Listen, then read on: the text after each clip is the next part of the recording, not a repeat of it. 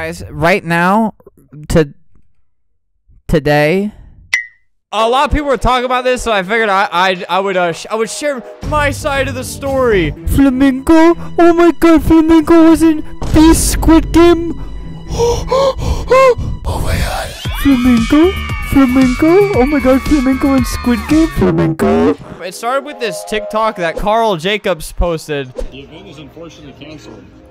And then he said something there that I won't show. Stop. Mr. Beast put a Squid Game anime. I could watch my whole family die, and I would not have this shocked of a face. But yes, I was at the I was at the Mr. Beast Squid Game thing, guys, and oh my God. Make sure to watch to the end because I have the worst thing to say about Mr. Beast. Look, insane cake cutting. Did they yossify him? Yas. If you didn't find out through like TikTok or something, you wouldn't know that I'm in the video because I'll show you the part that I'm in. So I'm not here, but I will tell you I am here. Look, there's me! Look how little I am. So basically what I did is I helped carry out the dead bodies, which feels kind of fitting. I carried out a lot of the dead bodies with a couple other people. So 456 like in Squid Game was the main character of the actual show. But look there, wait, where am I? Wait, I don't think I carried out him. Look how awkward I am. I thought I was scared of. This is me. You can tell by my shoes. My mask was falling off my face, and I think like a scene before this, it did fall off, and Mr. Beast, Jimmy had to put it back on, and then they started recording again, so I kind of screwed up one of their shots. Sorry about that. Look how awkward I am.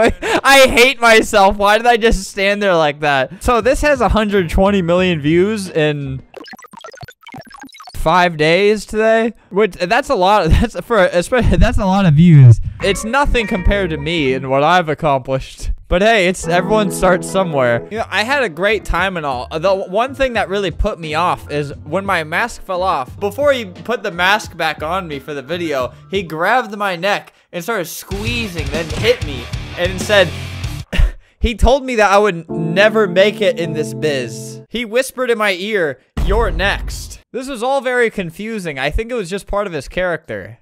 He didn't have to hit me though. This is slander. None of this happened.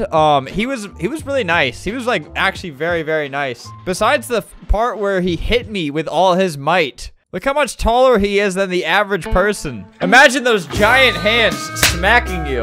It's something I always imagine, and then it became reality. He was really nice. My video might have spoilers in it, so go watch his video first. I wasn't gonna even participate. I flew to North Carolina to just kind of watch this happen IRL. And then Mr. Carl, he demanded I put on the costume. So here's me at the red light, green light thing. If I'm gonna be very honest, in my mind, there was a 50-50 chance. This could go one of two ways, and it's a 50% down the line. I think there's a chance Mr. Beast shoots everybody. Like, I feel like, what if he wanted to really make history? That's what he would do. Obviously, that wouldn't happen, but in my mind, it was like, likely. It was likely that that would happen. That didn't happen. At the start over here on day one, I started like, at one point I just started lying to people. Like I just would go up to people, like they would ask me a question about like, oh, how much time do we have to do the red light, green light thing? I think I told them 1 minute, and that's not good. And I'm sorry. Fellow Roblox YouTuber Night Fox was there. On the red light, green light, he recognized me, and as you can see, he has a 15-minute video talking about his thing. He went pretty far. I wasn't in this scene, or I wasn't in any scene really until the end. This is the cigarette scene. This is the scene where Jimmy smokes cigarettes. That's not what happened. All right, then we had the tug of war scene. Night Fox, he made it past this stage. I think I remember talking to him beforehand, or maybe after. No, wait, he's right there. He was team 7. Then here's the marble scene. I wasn't here for this. I think I slept in that day. Here's where it got a little juicy. I think there was some actual drama between friends about it, which is understandable because you're competing against each other for a lot of money. They had people writing down who was friends with who. They would write notes on everybody who like communicated. They have a lot of smart people on their team. I was a pretty big fan of the Squid Game series, so seeing all these sets in person was really cool. It was really cool and motivating to watch the whole process. I didn't really do anything to help them. I just kind of wandered around and wasted people's time talking to them, but I appreciate the invite a lot. The glass bridge. Look at Night Fox. Look how tall he is. So this was kind of some drama because at one point, like, nobody wanted to go, understandably. Everyone's yelling at him, and then, no! The people in the back who didn't risk once are screaming at the people in front who already, like, took the risk. There's, like, 20 seconds left, and nobody was going. I feel like this wasn't emphasized enough. So 456, who was, like, he was kind of the star of the show, he actually took the last jump, and I don't know. I thought that was pretty cool. This is the final spoiler alert. I don't want to take away from his video at all. Go watch his. But basically, it comes down to these two guys. Wait, let me show you. No, I won't spoil everything. Besides the person who wins. This guy who won, where would he be without me? On day one, he had to go pee really bad, and I escorted him to the bathroom. That's all I know. What if I had let him sit there and he peed his pants and he was too afraid to come back?